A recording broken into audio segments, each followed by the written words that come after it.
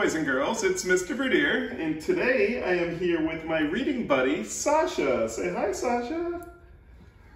Today, Sasha and I are going to read you a book about feelings. Now, this book was written by Cheryl Ryan and illustrated by Siri Weber Feeney. Now, today I'm reading you a book about feelings because I know you probably have a lot of different feelings and emotions of having to stay home.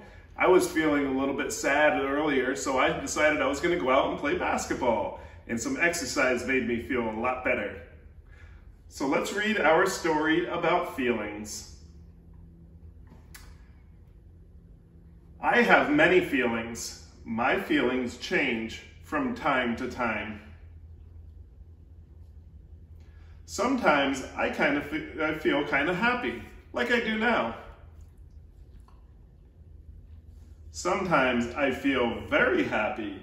Do you feel happy, Sasha?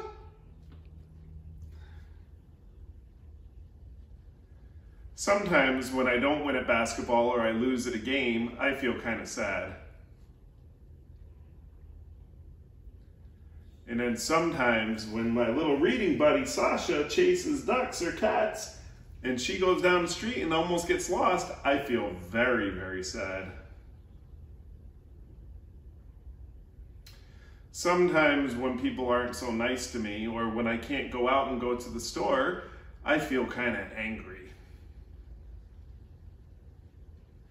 And sometimes when I can't go on vacation and my vacations are canceled and I'm not allowed to go anywhere but stay at home, I feel very angry.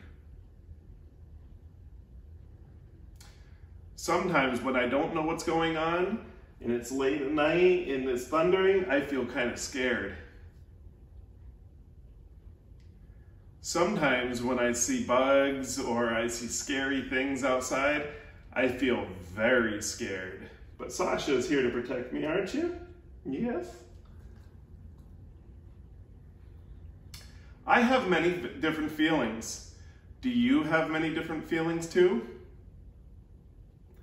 I'm sure all of you are feeling a lot of things right now, especially having to stay home or not having to be able to go on vacation or having all your plans canceled. I'm sure a lot of you want to go to the park and do a lot of things. But remember, the feeling I have right now when I get to hang out with my reading buddy Sasha and all of my family, I feel a lot of love.